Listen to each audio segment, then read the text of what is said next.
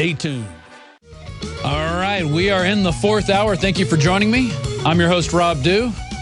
We have a different host almost every day here on the fourth hour, give you a mix and mash of what's going on here at InfoWars. But before we go any further, next, I'm going to tell you how to get your stuff on InfoWars, because a lot of people send me a lot of emails. They want to know, they want critiques, they want reviews, they want to see their stuff on InfoWars, and we love to put your stuff on InfoWars. But before we get there, I want to tell you about two products that I've actually been taking the last couple days. The first one is Knockout. I take that because I like to stay awake till 2:30, sometimes 3 a.m. in the morning, and I don't wake up a really nice guy. Knockout, guys, not Brain Force. We'll go to that one in 1 second. Because in order to get to sleep, I take the Knockout around midnight. I think I'm going to start taking it around 11 because it works, and it works so well.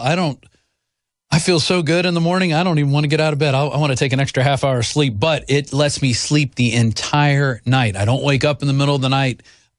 Noises don't wake me up. My wife getting up out of bed to go to the bathroom doesn't wake me up because she's a pregnant female, which I guess I'm sexist for saying that, a pregnant woman. But in the morning, even before I take coffee, I take Brain Force. And Brain Force, I didn't believe it. Anthony had been taking it, and he said, you got to take it. You got to take it. I said, all right, fine. Yesterday, I took it for the first time. Unbelievable, the results that I had. I mean, immediately my brain went from kind of foggy, groggy to boom, I'm awake, I'm up, I'm looking around, I'm feeling good. Took it again this morning. Same exact results, but not a jittery type of amped feeling you get like if you have too much coffee or too much yerba mate or something. Brain Force, let me tell you what, that's a 1-2 punch to regulate your time schedule, because time is something we don't have a lot of. It is a finite resource, so we have to make the most of our time. And that is one way to do that, to keep your brain in focus when you need it to, and to help get the sleep to rest and recover that is equally as important. So I encourage you to try Brain Force and Knockout today at InfoWarsLife.com or InfoWarsStore.com. You can check it out. You can read all the reviews. I encourage you to do that. Now, the International Academy for Regulatory Medicine and Consciousness Research contacted me via email and said, hey, are you interested in playing some videos that have some revolutionary health information? I said, well, I'm very interested in revolutionary health information. Send them over. Well, they sent them over, and they were all in German, and but they had subtitles. Thank goodness. So usually I like to listen to videos while I'm doing other things because I have limited time. But these actually sat down. There's 3 videos that they sent me. I watched, I've gone through part 1 and part of part 2. And if you guys can bring up that article, it is titled, let's see here, Scientists Discover Health Breakthroughs from the Russian Space Program. And let me tell you, the Russians, they would send people up in space. The astronauts would come down, or cosmonauts would come down, and they would be able to do handstands. And our astronauts were in stretchers. They had to carry them out of the capsules. And there is a difference because the Russians were looking at the physiology and doing things different for their astronauts, providing them vitamins, enzymes, and stuff to keep their bodies going. They were putting magnetic fields in their capsules, I think, before the U.S. was, to regulate that pressure on the inside. So the 2 individuals there, one of them is Dr. Ettinger. They talk about all the different health breakthroughs they've been doing by studying the scientists that worked on the Russian space program and the things they came up with, and now they're applying those today in Germany. So it's a really interesting. If you're into health news, I encourage you to check out those 3 videos. I think they're amazing.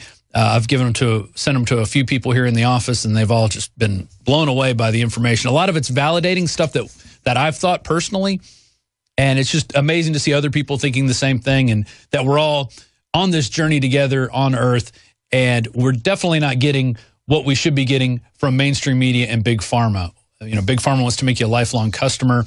I'm into empowering people to, not spend, you don't want to spend all your money on healthcare and stuff like that. Now, I do want to take some calls, and that's 800-259-9231. Specifically on this, there seems to be some controversy going on with the group trying to repeal SB 277. Here's the first article. Group submit signatures to repeal California vaccine law. And this is they wanted to repeal SB 277, a group they needed 366,000 signatures. That's a lot of signatures.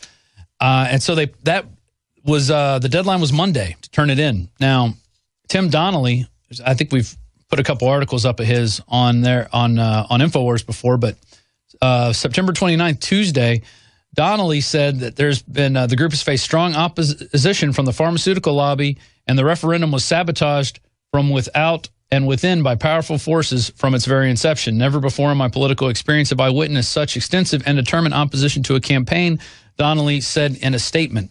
I've got some tweets about this that people are sending me. We need to look into this. So if you have any information specifically about the signatures and what went wrong with SB 277 to get that repealed, please give me a call at 800-259-9231. At the conclusion of this segment, and we had that short 5-minute segment, I would like to get you on to talk about it.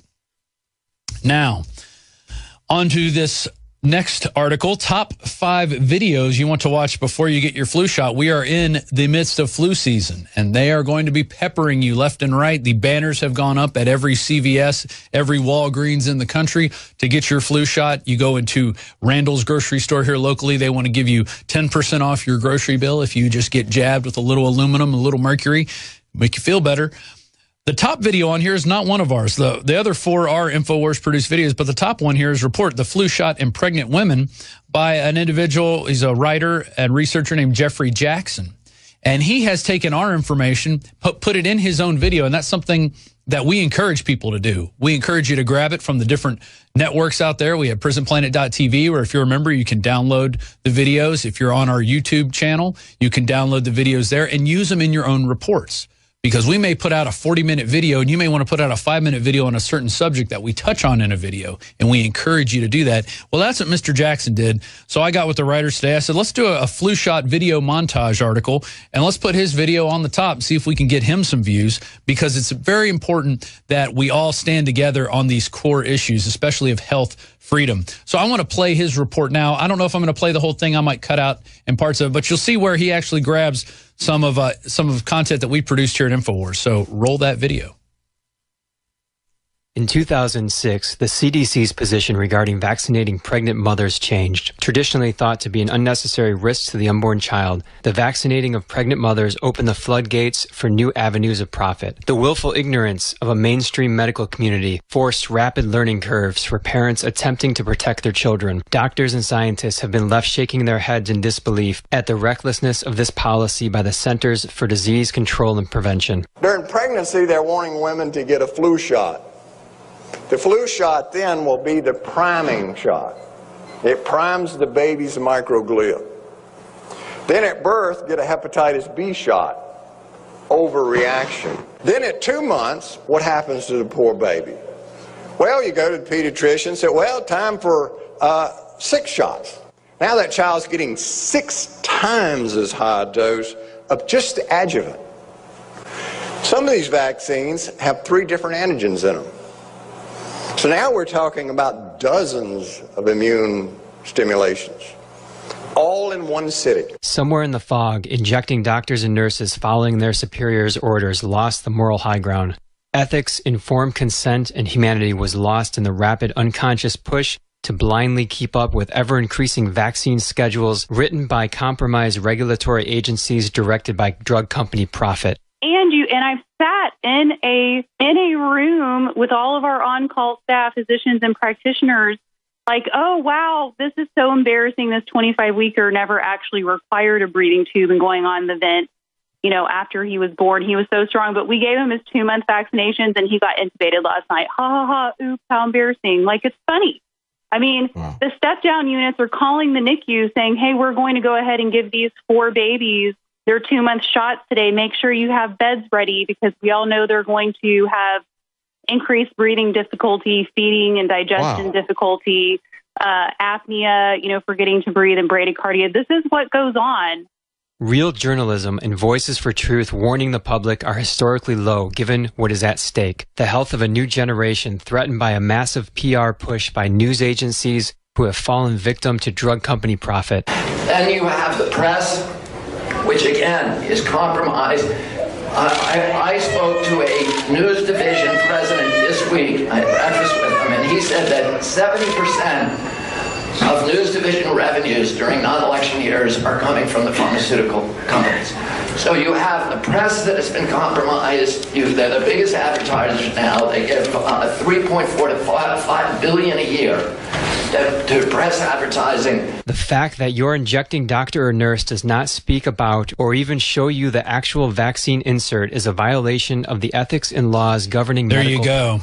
There's the vaccine insert right there. And I encourage you to read the actual insert. It says it hasn't been tested right there. Has not been established for pregnant women or nursing mothers. Right there in writing. Yet they sit there and market it towards pregnant women. That is their untapped market right now, is pregnant women. And you notice it's not even 10 years old that they've been saying pregnant women should be getting their flu shot. It's despicable. And people write about it. Do you see that article?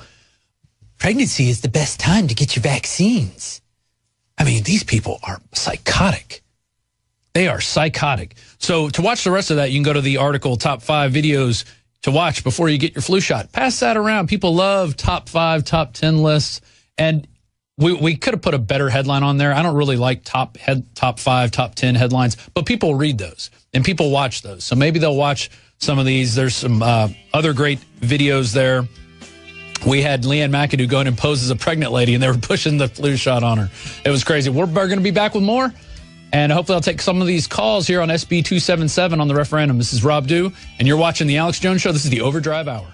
I have a couple callers specifically about SB 277, which is in California. Interestingly enough, both callers, one's from New York and one's from New Jersey. So I'd like to see some callers from California call in. You got a couple minutes here. I'm going to take calls in this segment. But as I was playing the video before about how they want to push the flu vaccine on pregnant women, I made a faux pas. I'm sorry. Trannies now want me to say birthing individual instead of pregnant woman. So that's from Kit Daniels. Transsexuals want you to use the phrase birthing individuals instead of pregnant women because, according to them, the latter promotes trans hatred. I did not know that. I have no hatred towards anybody. LGBT activists have convinced the Midwives Alliance of North America to stop referring to their clients as women and mothers, instead call them pregnant people and birthing individuals, so transsexuals won't get offended. Well, pregnant women, pregnant women, pregnant women. Hope that didn't offend you. Here's another quick tip. When you send us video, don't hold your phone like this. Turn your phone this way and then shoot the video. If you turn it this way, you're going to send me a little video and a big screen. I've had a couple people do it. They send me videos. Like, what do you think of this video? And I say, first thing, just turn your camera this way. And I'm serious. It makes a big difference. Check it out for yourself. Do your own research to that online. And while I was looking at that, Jeffrey Jackson, the guy who we played his video earlier, sent me an article. CDC spends $1 million to increase adult flu vaccination rates. Flu shot to be mandatory. You guys can get that there on my phone. There it is. So they're spending a lot of money to make sure you take that flu shot because they're really concerned about your health, right? That's why they spend, and that's why they want to make it mandatory, because they want to make sure you're healthy. They really care about you so much. Has nothing to do with the money they make. No, that's all. So, Alex in New York, you're on the line. What do you have to say about SB 277? Hi, Rob. I'm actually from California. I'm in New York right now. But I wanted to say how we avoided vaccinating my sister to go to school, and how we plan to do it in the future, too. And all my cousins and relatives, they're doing the same thing. I realized by saying this, it's going to kind of put I probably the system knows this, but anyways, we basically got the doctor, our family doctor, to just say that he vaccinated. He signed on the form, and it's basically we lied. Wow. You committed a crime against the vaccine community. I think they're committing a crime, so we got to fight back. Exactly. We got to protect ourselves. You're right. Go ahead. But as far as the signatures, me and my family members, we went out to sign them. And as far as from what I understood was very hard, was they had specific locations to go and sign. And so it made it very difficult. Like, you had to get out of your way to go and sign the petition, and you had to look for places, and it was very bizarre. Usually it's very easy to sign the petition. in California, but this time it was like you had to go way out of your way into some part of LA or whatever. Yeah, Mark Dice could have probably got all 366,000 signatures